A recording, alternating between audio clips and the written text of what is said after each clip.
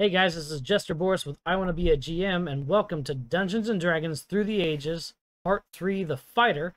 And we're going to be discussing The Fighter in 5th edition, the current edition of Dungeons and Dragons. To my right, and joining me today, Troy, the Scape guy. and on the left. Gwydion the Long-Winded, and I've got one addition from what we were talking about before in 3rd edition. You need to go online. It's still there. It's still free. And download all the Weeby Goblins modules. It's a blast. You can even use it in 5th edition. You can take the monsters and bring them over into it. Weeby Goblins. Everybody has to talk like a goblin and play like a goblin. And it takes you from just being a whelp on up. It's hilarious. It's a blast. You can take kids into it because You mean it's age appropriate for younger players? Appropriate, at least to start with. It is. But yeah, do that. There's a lot of stuff out there. There's still a lot of free stuff, but the Weeby Goblins campaigns we have done as 3rd edition. We've also done it as 5th. So what Gwydion is saying is use your Google machine for additional Dungeons and Dragons resources. Yep. And you're going to be able to find plenty of them. Yeah. Since we're talking about 5th edition, if you don't happen to have the books, the 5th edition SRD is available. You should be able to find that with a web search fairly easily. And that's going to contain most of your core mechanics, core rules to get you started if you don't yet have any of the books. Wizards D&D and Beyond. It's D&D Beyond, and of course the official Wizards of the Coast website.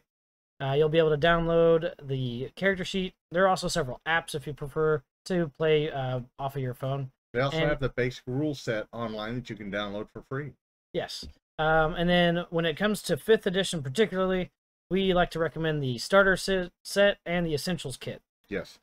Both of those are great. They'll have pre-generated characters, an adventure you can play, and for $50 you can get both sets. And what's nice about that is it's not something that just you do. It's something you and your friends can play for a couple weekends while you're looking for a group or getting a handle on the game as you join this tabletop role-playing game hobby. It has dice. It has a Dungeon Master screen, and actually it has enough in there that you can play for up to a month or so. There's quite a bit to it. It's ready to play right out of the box. Yeah. So we do recommend the Player's Handbook. Well, that'd be your first as you begin to expand into the hobby. Yeah. Yep, Player's Handbook will be your first. Yep. But if you start there with the starter set or the essentials kit that you can pick up from your local hobby store, it's going to get you into the game, and we'd be glad to have you. Buy local, play local. So, starting with the fighter, Troy, you've got the book open for us. Where are we at with hit points on the fighter now that we're in 5th edition? They still have a die 10. So die 10, like we've seen in previous editions, with the exception of 4th, that had its own sort of thing going on. And the exception of Barbarian. Right. Has a die 12. So Barbarian, he is beefy. He's thick. The Barbarian used to be a subclass of fighter. Right. Now we see him broken out as their own class. Other classes that used to be considered subclasses that are broken out, we have Paladin and Ranger. And so one of the other things that we have now, yes, there's the full list, is that we've got different archetypes that you can select in those classes. So for Thief, for example, you can go Thief Illusionist or Thief Assassin. Fighter's got a couple as well. And that's just in the core book. So we're going to kind of keep it to the core book. The expanded content's out there, and there are a lot of different options as you begin to get into those different books like the Unearthed Arcana and so on. So, and we do know that thieves are now called rouges. Yeah. I mean rogue. So it's Gwydion. It's fine. So we've talked a little bit about the options that you have as a player in selecting how you're going to actually play your fighter. And we still have a lot of options here as far as your fighting style goes. And so, let's see, adopt a fighting style. Yeah, it's there. Why you get sort of stuff. Read your book. What kind of fighting styles do we get there, Gwydion? I don't know. I can't. Player's Handbook. There's separate ones for the Player's Handbook, Sword Coast Adventures Guide, and so on as they came out. With the Player's Handbook, Champion, Battlemaster, and Eldritch Knight was kind of the 3 paths. So it limited all the plethora that you had available in the 3rd edition and kind of gave you some distinct paths. It added guidance, especially in the core book. Yeah. When you pick up Sword Coast Adventure Guide, you got the Purple Dragon Knight, Xanthar's Guide to Everything, Arcane Archer, Cavalier, Hey, and come back. Samurai. Cavalier came back. Tasha's Cauldron of Everything, the Psy Warrior. Mind Flayers, that's all I'm going to say. Just Mind Flayers. And the Rune Knight. Basically with the Player's Handbook, and if you pick up, like Jester was saying, if you pick up that starter set and so on, you will have the Champion, Battlemaster, and Eldritch Knight and work from there. Yeah. So tell us a little bit about some of the different fighting styles we've got available, Troy. They're badass. Well, they've got some of the different fighting styles, and they call some, great fighting, archery, and dueling, 2-weapon fighting, blah, blah, blah, blah. I lean towards Eldritch Knight because he's the fighter magic user, changed a little bit to make him more modern for the 5th edition. And the magic seems to be more towards the combat magic. Right, it's evocation for sure. Fireball! Yes. So, yeah. You go... What? Fireball is a 3rd level spell. You have to be a 5th level caster. It comes in at level 17. Learn to play a fighter. Okay, so you're right. I forgot about that. They do actually get it, but that takes a while. Thank you, stand-in, Mr. Producer. Just play Pathfinder and get a Magus. It's fine. But die to a breach. Or you can just have a seat. They have a bunch of different types of attacks that they describe, and all of them are worked into it as some type of skill, so that you have to train in doing this type of attack or this type of folly in your middle of your attack. Yeah, the thematics are still in place to justify some of the mechanics, and we end up with a lot that is themed really well. So particularly with the champion and being able to issue different battlefield orders, or you end up more in the tactician. We saw a lot of that in the earlier editions where you were expected to lead armies and have grand battles, build castles, and that stuff. The champion archetype would be really good for that. The Eldritch Knight mixes swordplay and magic, and it does it very effectively without overshadowing your magic user. So, in the party mix, to be able to have an extra caster when the crunch comes in without losing your fighter, depending on how you focus, it ends up making for a really great character. You just had to make sure with the Eldritch Knight that you did a real dump into intelligence as well, to where you actually had access to the spells, plus were able to cast them and get enough spell levels to do your work. Attributes are still really important. Yeah, the champion was pretty much your power fighter. They just concentrated on simple force, simple power. The battle master, they focused on unique resources, empowering their weapon flourishes, known as maneuvers. And actually, those are some of the best abilities in the game, are the maneuvers of a battle master. Yeah, I feel like they're underutilized in 5th edition as well. So if you haven't really given it a chance, try a battle master. I think you'll be surprised on that one. Sorry, my eyeballs itching. Sorry. Disarming strike. They've got parry. They've got trip. When you're in a battle and you're utilizing these things, all of a sudden you're devastating your opponent. Yeah. Now, Troy, one of the things that we see is a lot of level-based unlocks. Is that right? Everything's based on levels, or this skill plus this skill allows you to do this other thing. Right. And so multiple attacks and attack proficiency were a thing that we see still with the fighter. Fighter will pick up their first extra attack at 2nd level, and we'll end up with 3 extra attacks for a total of 4 by 20th level. There are certain classes or things that have been added to the game that can modify or change that, but the fighter will still be able to attack more times per round than anybody else at the high levels. So the fighter definitely still has the advantage in that regard. Now, monks had a lot of advantages just because of the type of class they were.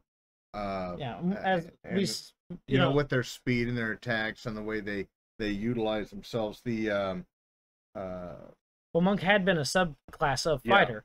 Now they're their own class, right? And whereas a fighter, actually, any one of the classes have to have a minimum 13 in their prime requisite, fighter being strength. Monks had to have a 13 in 2 classes. Yeah, a are little in 2 attributes. right, a little bit different. But when they broke Monk out in 3rd edition, Monk has stayed its own class now in 5th edition. You'll see a little bit of that carryover in from the histories, but for the most part, you don't have to be able to do a whole lot of fighter to be a good monk, but you do have to do a lot of fighter to be a good fighter. So, Yeah. it sounds stupid, but it really so. Yeah. You know, whether you're dealing with dueling as a finesse-based character, 2-weapon fighting, the defender with a shield, or archer, and you're going to go ranged as part of that, you know, fighting style that you're going to employ for your character. You know, there are certain things that you'll have to do, change your gear, and those to be effective in that role. The arcane archer could magically empower trick shots. Yeah, and that's what was really sweet in 5th edition on that. The Cavalier focused on mounted battle, so they were like, I can't get on our mule and do mounted battle in the dungeon. You know, so dungeon crawls in 5th edition are now a side quest. As a matter of fact, when 3rd edition came out, a lot of AD&D, dungeon crawls became a side quest the second AD&D came out, because you had these full worlds. It's even more so in 5th edition. right. Those are side quest that just adds flavor to the game itself. So in some of the things that you've seen, Troy, with 5th edition, you know, do you see people employing fighter a lot, or do you see people moving away from fighter in favor of other classes? Pretty much everybody that I've seen playing, and there's quite a few, everybody has something that can cast spells and heal. Right. And it's odd to me that It's definitely a lot broader, and we saw that in 4th edition with all the healing surges and things that fighter could do. There's not a whole lot of healing that the fighter does in this, but with the pairing of Eldritch Knight in the class, now we brought magic into fighter. Yeah. And that seems to fit the theme where Forgotten Realms is sort of the de facto world setting. Forgotten Realms and Faerun are a middle to high magic world setting. Yes. A lot different than the Greyhawk and things that we would play in. So, you know, a broader understanding of magic across the classes is not out of place. It is just a lot different, though, than some of the mechanical or thematic choices made in some of the earlier editions. With the standard fighter, human standard fighter, who all he can do is swing his sword, is rare in 5th edition play that I've seen. Yeah, and it is one of the things that's different in 5th edition, where that was like just a little bit ago, as we're talking about 1st and 2nd touting play a fighter. There's so much. Well, I mean, look at a couple of our classes that we did. We had characters that were human fighters, and they had I think it was an axe or a bow, and that was it. And people lost their minds because they didn't think he could do anything. They didn't think they could do anything. Well, they definitely had a lot less options than some of the other classes. Right. But we had put those classes together and the scenarios together to limit their options, because we wanted them to do a specific thing. Right. In the coursework, we do different workshops and things. We had specific goals that we were trying to meet. But, you know, it's very easy when you see the wizard over there flipping through their spell book, or the ranger even's got access to different magical abilities, or shape-changing druid guy. Like, what the heck am I supposed to do? Attack a lot and be good at it. You know, you are still up front with the barbarian. You're still up front with the cleric. You know, you can be the defender. You can be the damage dealer, and that option is still available to you as a fighter. And if you find that the player's handbook resources, those different archetypes, aren't that interesting to you, Gwydion just ran the list. Pick up one of those expanded content and see what those classes do. When you play weapons master, the battle master and so on, and you take like a great weapon fighting, your raw damage absolutely fixes all the swing issues of big weapons, and now you're actually doing more damage over a dueling fighter. And so on. So there's a lot of mechanics that they took into consideration and fixed when they were talking about Fey World, Faerun, and so on like this. 5e has really opened it up to do just about anything. I mean, there was a lot of people that were complaining about 3rd edition AD&D not being as imaginary or open as the original system. Mhm. And I think 5e incorporated that, because right now in our gaming session that we're holding on Wednesday night, every other Wednesday night at Graffiti Games uh, in Ozark, Missouri, we have a Fey ability. Sure. Everybody at third level gets their Fey upbringing, and I'm a dwarf cleric. Yeah. So Yeah. yeah, can you believe that? Really? And again, with a Fey ability of jump, just because it's funny. Well, you would pick jump for the. Yes, I would. So- So I picked a particular creature that whenever I became of age or third level, that I got that particular ability.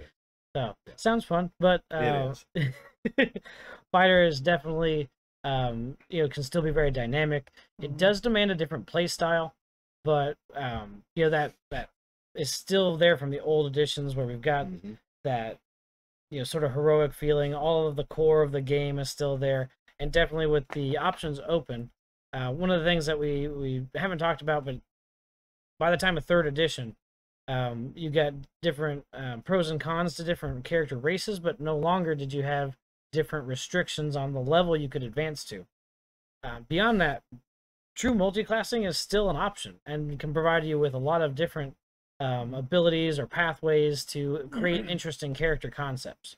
So, if you find that the fighter will start really strong up to a certain point for you, don't be afraid to jump off into something else, and you could end up creating a very dynamic and powerful character that way.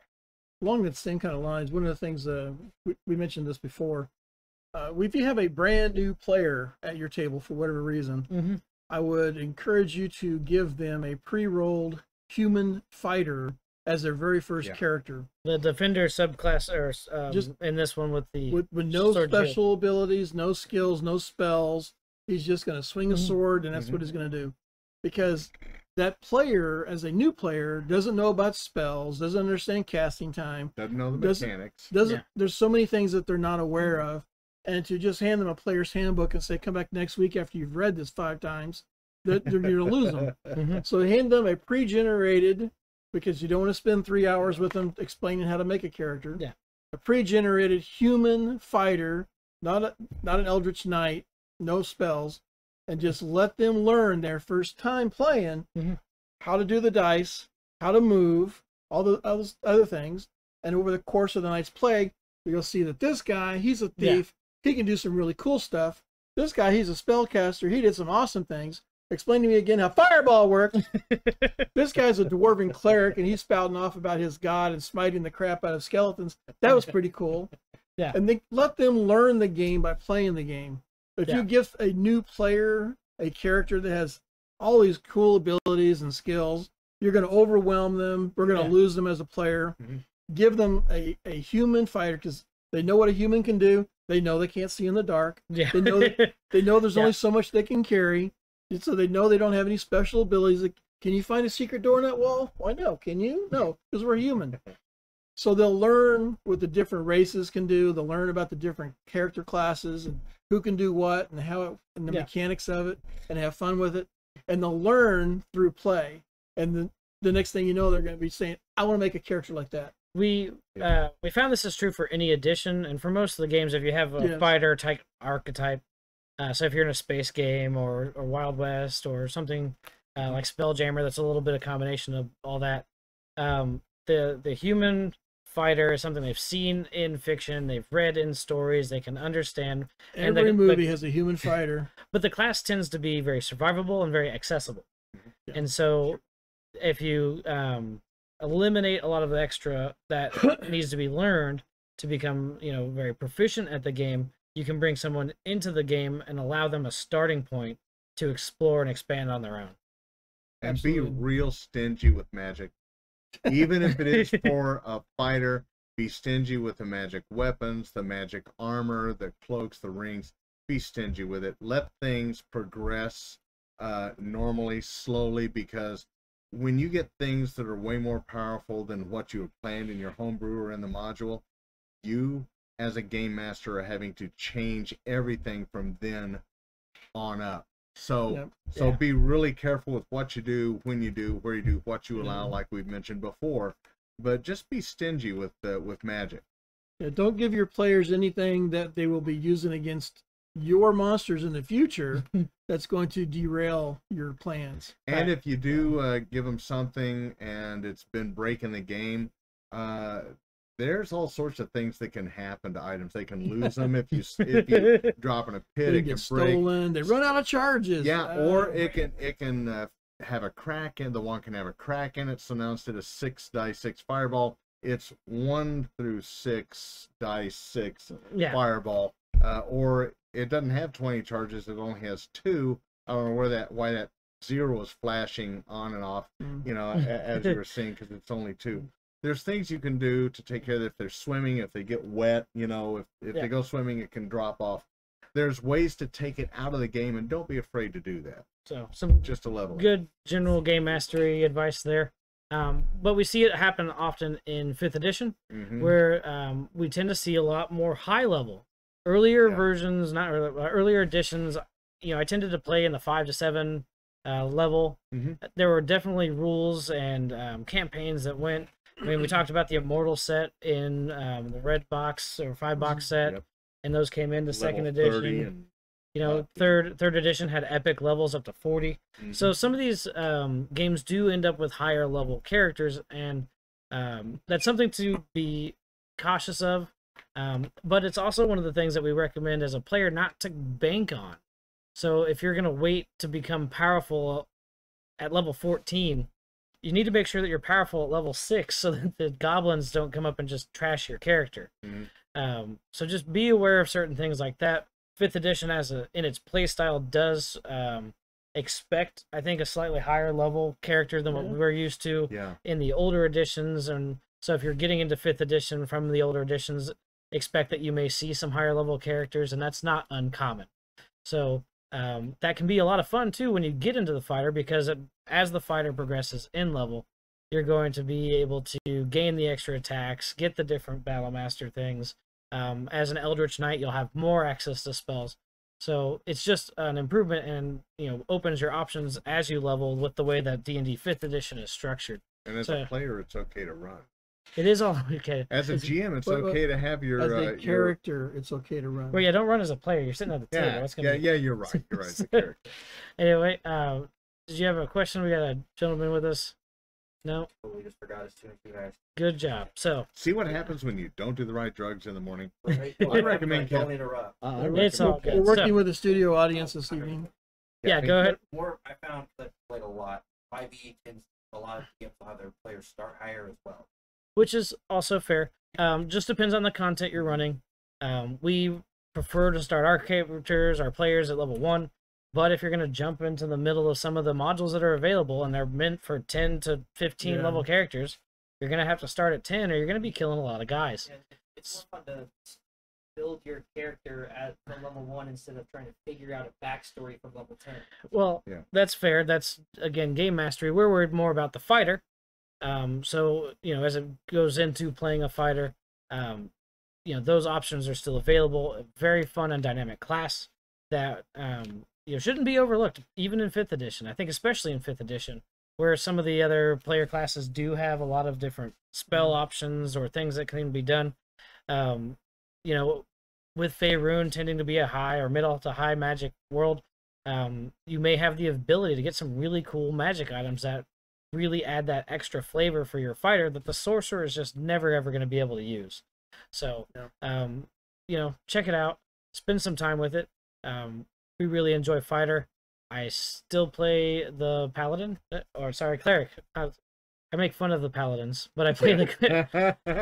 I can wear scale mail and hit stuff with a mace and cast spells and go so that's where I tend to play. But I always appreciate having a good fighter at my side as we're taking out the bad guys, protecting the rest of the party, and saving the world. You bet.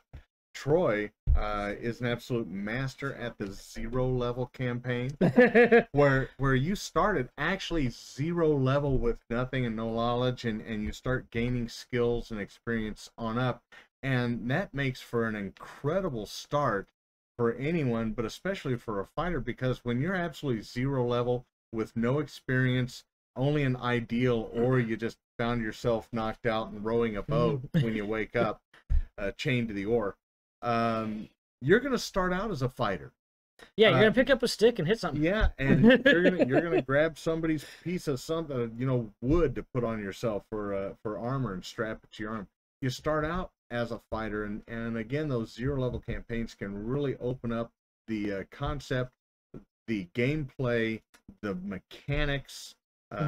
Make a lot of explanation. See how a player's going to play, and you can find out what alignment they might work with, and then work from the fighter on up to where they're now choosing their path because of their experience and what they've seen they can do, instead of just choosing a first step. The concept of a 0 level game is something that comes out of 1st and 2nd edition, and there's a few modules that have been published that actually help you run a 0 level, and it can be fun to do for players that don't know what they want to play yet, or if you happen to be running a game for new players and they want to have the opportunity to sort of explore before settling on something. So if the 0 level campaign is something that intrigues you and you want to know more about it, we are planning a video on just a 0 level game, how to build it, and what things need to be in it for your players and why. Yeah. So watch for that, coming soon to YouTube near you. I'll be a half orc. It's on his mother's side. Yeah. Might be on my father's side on this one. Well. No. What do you know? Yes, apply it to all possible situations. But that's what we've got for 5th edition Fighter. You guys are playing the game out there. Let us know what you enjoy about it. Let us know some of the things that you may have changed about it. There's a lot of really cool classes. I really enjoy Fighter. I really enjoy Cleric. And I'm looking forward to some of the new expansions and some of the homebrew or independent releases that are out there that have made changes to the fighting class. If you haven't started playing D&D yet, 5th edition is highly accessible, and I definitely recommend starting with the Fighter. Go to your local game store and just ask around who's playing D&D, because I want to as well. And sit in on a session. We could go into more on the Fighter and some of the changes and so on. But honestly, get out there and play. If you're playing 5e right now, you've seen a lot of it. If you haven't, you might want to move to it. There's a lot to it. I mean, I've got pages and pages of things, even just on the Fighter itself in 5th edition. But those are maybes. Well, it gets less into the changes and more about the possibilities, because truly, with the Fighter or 5th edition generally, it is a game of possibility. And you're gonna have to explore, and we definitely encourage that. So for I Want to Be a GM, I'm Jester Borris, and this has been D&D Through the Ages Part 3, The Fighter in 5th edition. Joining me today, Troy, the Planescape guy. And on my left, Gwydion the Long-Winded. Thanks for putting up with me. we appreciate you being here, and we'll see you next time. God bless.